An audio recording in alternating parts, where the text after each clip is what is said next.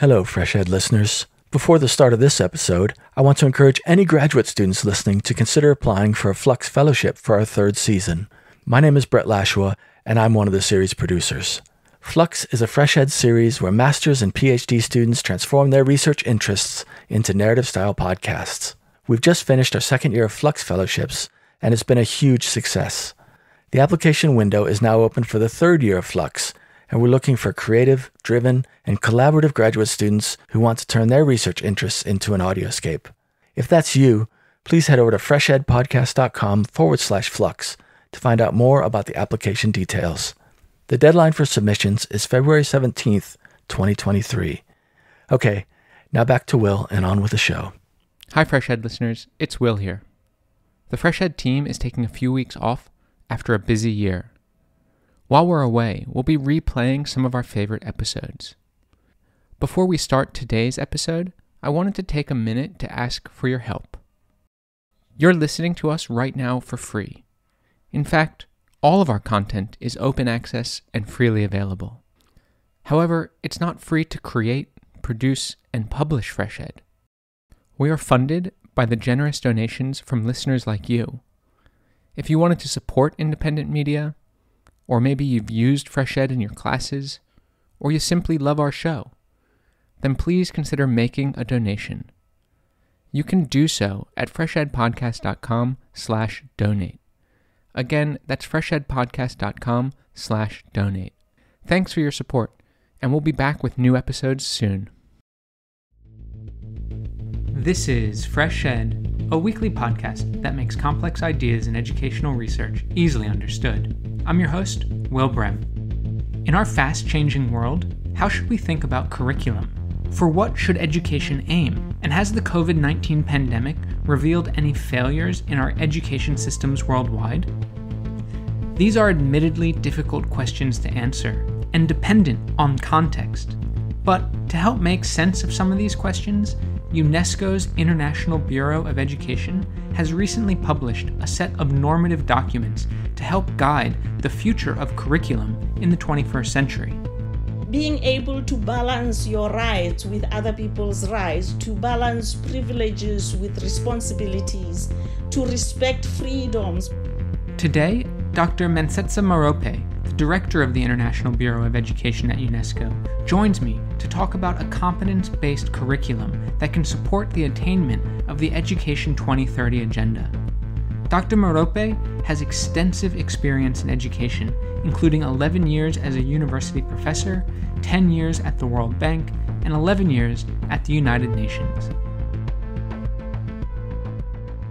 Mmantsetsa Marope, welcome to FreshEd. Thanks, Dr. Brad. Thanks for having me. So I want to talk today a little bit about curriculum and development, and you've been involved in different aspects of education for quite some time and at many different levels. So how would you conceptualize the very idea of development? Before we get to the core of that question, let me just say, the term development can be used in general, colloquial, conversational terms. It just means change. For instance, if journalists were monitoring a situation unfolding, they could ask one another, has there been any development? Meaning, has the situation changed? And the change could be for the better or for the worse. So development in and of itself is just a neutral term meaning change. In the US, for instance, development can be also used to mean a change in a local context. Like, for instance, if you have a mall coming up or a new neighborhood, it's not uncommon for them to refer to it as a development and the people involved as developers. If authors were discussing a story, they could talk about the development of the story, just meaning how it unfolds. So in the just general conversation, but then more towards the technical end, development is used to refer to very specific aspects of life, like economic development, a child's development, stages of development. We have, for instance, very established instruments like the World Development Report, the Human Development Report, etc. So when you get technical with that word, you'd see that many things developed. It could be a child, it could be a city, it can be a person, it could be the world, it can be a human being, and so on and so forth. So just want to say that our chat, if I may just call it a chat, which is indeed what it is about development in technical terms. And I conceptualize development as the constant and sustainable advancement or growth of an entity, an individual, a collective, a nation, or the world that translates into a better or more desirable state of being and a better enjoyment of a better quality of life and ultimately fulfillment. So, in this technical perspective, development necessarily takes a positive tone in the sense that it culminates in a better state of being, in a higher enjoyment of life, in a better quality of life, and in fulfillment. So organizations like UNESCO or the World Bank working in international development, and specifically in our field, international development and education, the idea is that these organizations and institutions are working in a sort of technical way to, at least in your conceptualization, to have constant growth towards some desirable outcome or life as it's so desired. Exactly. I mean, for UNESCO, for instance, the ultimate goal of UNESCO is to promote peace and collaboration among nations. For the World Bank, I would hazard a guess and say that the World Bank works towards a better shared economic prosperity and quality of life. And depending on different presidents, when I was still at the bank was really focused heavily on the elimination of poverty and inequality across life. So they all work towards a better state of being and the upliftment of people. And even I can go on, is that such development from this technical perspective, to me, development has multiple enablers. For instance, economic growth. Economic growth enables us to afford a better state of being, but that growth has to be shared growth. And that's why there's a reference of shared growth, of growth with equity. A second important enabler is social cohesion and stability. You can't have development in a state of perpetual social fracture and instability. But that social cohesion necessarily has to be underpinned by respect and value for diversity, an appreciation and almost a celebration of diversity that perceives diversity as an asset and not a complexity that has to be tolerated or coped with. So this is a very important enabler. The third enabler is political stability, but that political stability which is underpinned by political pluralism. So as social diversity, that political plurality perceived as an enrichment of the political dialogue that leads to higher levels of checks and balances of power, higher levels of democracy, and higher level of recognition of every political perspective as a worthy perspective that brings value to the table and that improves the governance of a particular country or society. Also important, respect for human rights, human freedoms, justice for all. And we have other elements of enablers like technological advancement. Today, particularly, It's difficult to imagine us talking about development without including in it technological advancement.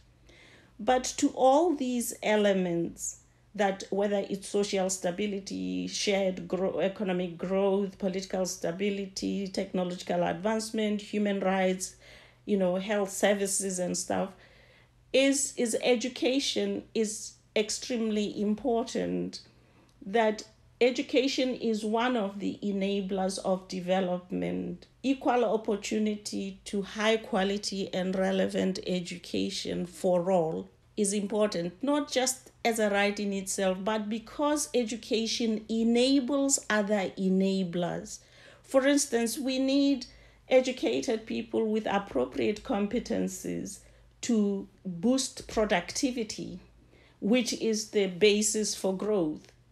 We need people who are socially astute and educated, who understand human values, who understand issues around diversities and who can work towards social stability, social cohesion. All these enablers are driven by people, but not just human beings, but well-prepared, competent human resources. So education becomes a very core enabler in its own right, an enabler of development, but also an enabler of other enablers. And that's why it is extremely rare to find any document that talks about development that does not underscore the importance of education. And so one of the big features of education that we can think about when we are trying to figure out ways in which education can actually be that enabler of both development and other enablers is the curriculum. So in your work and in your conceptualization, how do we connect development and the curriculum? If I can go back to the point I was making, that it's very rare to find any document that talks about development without mentioning education. There is just a taken for granted understanding that education is very pivotal to development. But what we actually mean is that education produces people with competences that we need to drive that development, whether that competence is multiculturalism and cultural understanding, whether that competence is a technology savvy that allows somebody to work in a particular environment, whether that competence is a green skill, and so on. The curriculum, on the other hand, is the concrete operational tool in an education system that societies use to collectively decide what is important for people to know and to know how to apply it. So the curriculum is that tool through which societies define competences that they need in order to build a threshold of human resources required to drive development.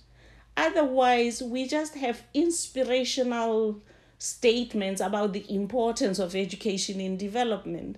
But we need to go below the aspirational and inspirational statements to say how. And the curriculum is the how, because that's, as I said, where we very carefully define those competences that people must develop if they are to drive development. So one of the conundrums then is, if we take the word development to mean change, there's obviously a lot of change and development over time in any society, and probably at any time. And perhaps our current time, the 21st century, things are changing. We might be able to quantify that things are changing a bit more rapidly than before, but it doesn't really matter. I mean, there's massive social change over time. And so then that question becomes, are competencies constantly changing that need to be found within the curriculum, or are there some competencies that are, say, stable or universal across time? Yeah, it is a conundrum indeed, because by saying that the curriculum is that concrete instrument for defining relevant competences, it's equal to saying whenever we say an education system is relevant or irrelevant, what we really mean is that it graduates people without competencies that society expected from them. But as you said, that development context of that very society changes very fast. So the challenge is, how do we sustain development relevance of education through the curriculum in fast changing context? And your question as to whether they are more stable in the foreseeable future, as much as we can say, competencies. And my answer would be yes. We have to, when we talk about relevance, we have to see relevance, or at least I see relevance, as two sides of a coin. The one side is responsiveness, that this education system and this through its curriculum, it responds to contextual changes. And as you say, this can be very rapid, disruptive, unpredictable changes. But the other side of the coin is proactiveness, where we say, but what is the core business of education? What should education produce? Supposing we could hold the context still, but we still have education systems running, what exactly would those education systems be doing? And this is important to look at education's own core business as the steady thread that holds the curriculum stable for some foreseeable future, and the responsive side as that boiling pot where, COVID-19 outbreak, we very quickly go into the curriculum of both the formal and informal curriculum and quickly say, what should people learn in order to protect themselves from COVID-19? Now, the stable competencies, in our view, a couple of years ago, 3 years, time flies, we had a very long consultative process of trying to distill what could these core competencies be, and we name them the macro competencies, and we see them as stable competencies. And the first one is knowing how to learn. And because in a rapidly changing context, what you learn, the what, can become obsolete very quickly. But if you know how to learn, when the context throws new challenges and new opportunities to you, you will learn anew. So this is the first competence that we think is stable. I don't believe there'll ever come a time when we can debate and say, no, we don't need to know how to learn anymore. And because knowing how to learn is really the most robust source of human adaptability, agility to adapt, and resilience. But it's not just for humans, it's also for entities. If the business doesn't learn, if a society doesn't learn, a political party doesn't learn, anything doesn't learn, it'll become obsolete. So that's the first stable competence. The second one is self-agency. And we see self-agency as teaching people to perceive themselves as self-benefiting agents, that they are responsible for their individual good, and that they have to take responsibility and be self-benefiting, and they can act on their own behalf for their own good. They don't have to wait for things to happen to them or for something else or someone else to do it for them. This is named in different ways at the micro level of competencies like drive, motivation, endurance, grit, responsibility, and so on and so forth. The third one is interactively using diverse resources. At any point in time when you are seeking to act on your own behalf, you have multiple resources at your disposal. Time is a resource, technology, people around you, the expertise, wisdom around you, and so on.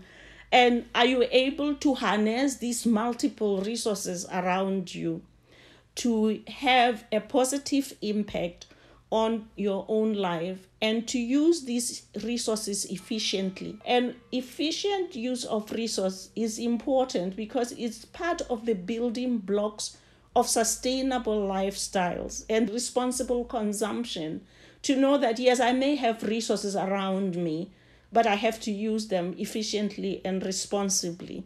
And this is extremely important for any global citizen to recognize this.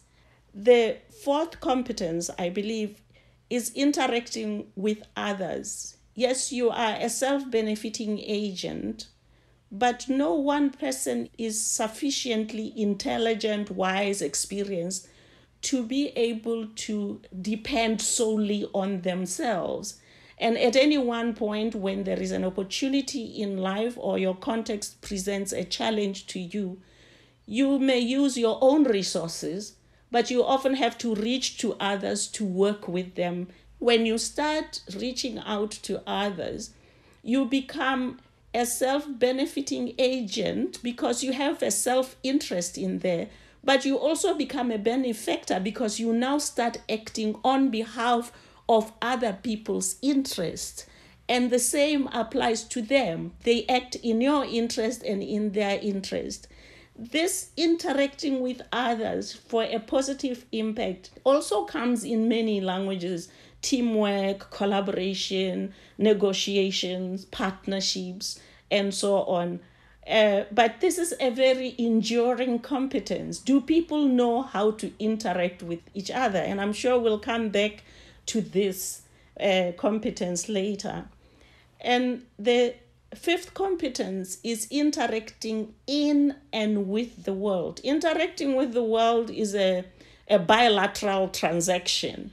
You know, I need Dr. Bram, he needs me, and I can work across the world with you. But interacting in the world means I'm taking some space in your world, you are taking some space in my world and owning it. So you become a world player. We talk so much of world thought leaders, world players, people at the center stage of the world. These are people who are interacting in and with the world. They are not just interacting from their standpoint with the world, but they are integral inside the world. And it's also the bare basics of being local and global, that you are able to balance the ability to act at different levels of the world that you live in. And this is quite important in our world as we know it now. It means also being able to balance your rights with other people's rights, to balance privileges with responsibilities, to respect freedoms, but balancing freedoms with rights, because you are interacting with the world and in the world. You are not just a self-benefiting agent or a small team interacting with others. Your sphere of influence is much bigger, and therefore you have to have several considerations as you interact. The sixth one is multidisciplinarity and transdisciplinarity, because a lot of times when you talk about competencies, people quickly think, it means the old disciplines are out of fashion, and we're now thinking about competencies don't develop in a vacuum. Competence is actually being able to harness knowledge, skills, values, dispositions, tech savvy and others, to use them interactively to bring to bear a desired result. So a competence-based approach to education demands very deep understanding of disciplines, because it goes beyond just knowing the content and regurgitating it, but how to apply those disciplines transdisciplinarily in order to bear results. And that's because life challenges and opportunities don't come in smart packages of disciplines. You don't get a physics problem, a math problem, except in a classroom, of course. You get a problem that demands your knowledge of multiple disciplines at any point in time. So while all of us have to be deep specialists in our areas, we also have to have a fairly decent threshold of mastery of other disciplines, enough to know when you are out of depth. And I know now I need to reach out and now go back to interacting with others, because now I need Dr. Bram here. It's not my forte, but I need that augmentation. And the last competence is multiliterateness. When we grew up, maybe the 3 R's cut it, but they don't cut it anymore. We've added digital literacy, financial literacy, health literacy, cultural literacy. The list goes on. But at any point in time, when you are in a context, some form of literacy is called on more than the other. So if I were in a multicultural context, I would be using different literacy more heavily than if I were in my little village in a small, near uniform context, if there could be ever something like that. Now, if you look at these 7 macro competencies, we believe they really do endure. And they can be the bigger why of education. We need to produce people who know how to learn. We need to produce people who are self-benefiting agents, who can work in teams, who can use resources responsibly, who are multiliterate, who are transdisciplinarians, and so on and so forth. But then around these macro competencies, we then have the ability to respond to contextual challenges as they rise. So at the end, a good curriculum design has to balance stability with agility. Because if all we are doing is responding all the time, and you see this a lot in countries, what we might get into is a curricula where we are always reforming reforms.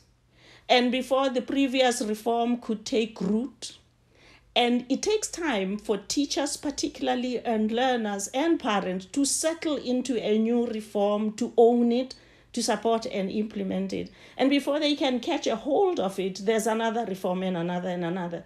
So that balance, that delicate balance, needs to be struck. Do you think that balance was reached during this pandemic, the most recent pandemic of COVID-19? Like, has this global pandemic revealed any particular strengths or weaknesses in these sort of 7 macro competencies? I think the one weakness that it revealed, a very stark weakness, is our feeble effort as the global education community at producing lifelong learners, at producing learners who know how to learn. Suddenly schools were closed.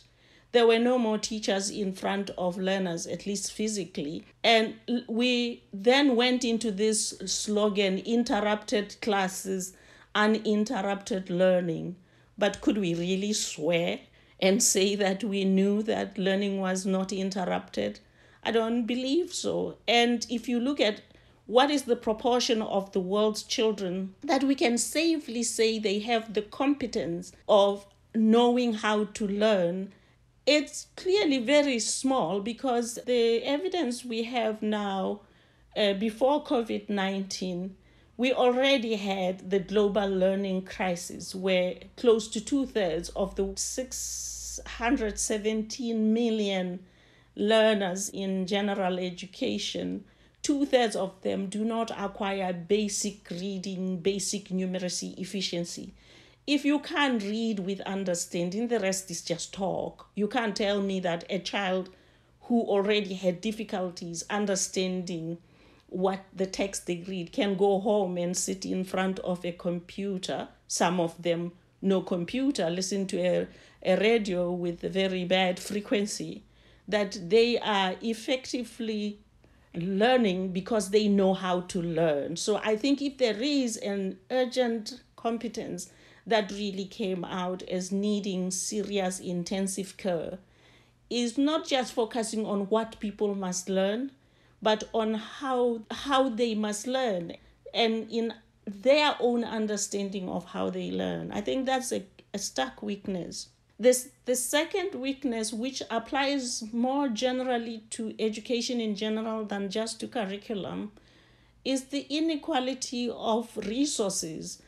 I said one of the competences is knowing how to use multiple resources interactively to bear desired results. But you can't know how to use resources if you don't have them. And then suddenly we had all these regions of the world where we assumed we can have distance learning, uninterrupted distance learning, but then these kids don't have the basic things, just like those very radios we are talking about don't even go to connectivity and technological devices that they needed. So the inequality in resource provision that should enable effective teaching and learning environment were shown very nakedly by COVID-19. And I don't quite know how quickly this situation can be remedied, but it certainly is an issue. The third weakness is self-agency, because self-agency means also self-management, because learners had to go into self-directed learning, and parents had to step in and do facilitate homeschooling. Teachers who weren't necessarily ready to present their materials to learners at a distance, be it digitally or otherwise, were suddenly also flung into their areas of incompetence. So this is again an area where can we expect, are we teaching learners to take charge for their own learning, or are we teaching them that there will always be someone in the form of a teacher, a parent, a something to help you learn? And I think this is another area that we really need to work on, that COVID-19 showed us off in. It's really quite fascinating. I mean, some of these sort of different priorities that education systems have, and some of the, I guess we could say, inequalities in the inputs to education that, as you said, the pandemic has really sort of laid bare and could potentially result in sort of an inequality in how these different macro competencies are distributed worldwide, depending on context. So it's really quite a fascinating insight that the crisis has revealed. And like you said, I also don't know the way forward or the correct answer, other than these different inequalities need to be explored in much more depth. And I guess governments, citizens, school leaders have to be involved in a conversation as to how to rectify some of these inequalities. I'm not sure. What do you think? I think that we need an open dialogue. Now, the tricky part of this open dialogue is invariably those who are under-resourced are also not able to join into the dialogue, because the dialogue is conducted in a manner and language and culture that excludes them.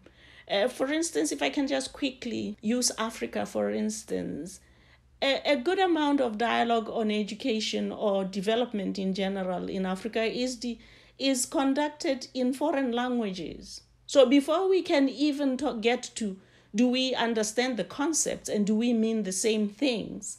It's just, can I hear what you are saying? So who's talking to parents and communities in their own native languages about the deep issues we are discussing now? You know, who's talking to parents about the importance of having electricity in their home if their kids have to always have some device that has to be charged? And even if you talk to them, who is enabling them to afford that electricity? Going back to economic growth as shared growth, if we are serious about development. So I think at least COVID-19 will force our hand at starting this dialogue. But the biggest challenge to me is how broad-based and broadly owned this dialogue can be, because everybody can understand any concept if you deliver it in their language and if you demystify it. And none of anything we've said is mysterious to anybody. You don't have to sit 1 minute with a parent to explain to them that the education of their child is important. No parent at all. But what they may not understand is what are all the facilitators and enablers they must have in order for their children to have an enabling learning environment. And even if they understood, the second challenge, which is even more systemic, because this is now goes to global and national structural inequalities, even if they understood, do they have the means to afford those enablers? So the problem is by no means a quick turn. And there's talk of the, quick lending facilities, for instance, by the World Bank. There's talk of donors putting more funding into education and so on. But I think the challenge is deeply systemic, and it'll require maybe much longer than we are willing to admit to unroot the structural inequalities that then translate into different home learning environments for different people and different children. Well, Mmantsetsa Marope, thank you so much for joining FreshEd. Really a fascinating conversation on the future of curriculum. Thank you very, very much. And thanks for having me. It was a pleasure chatting with you.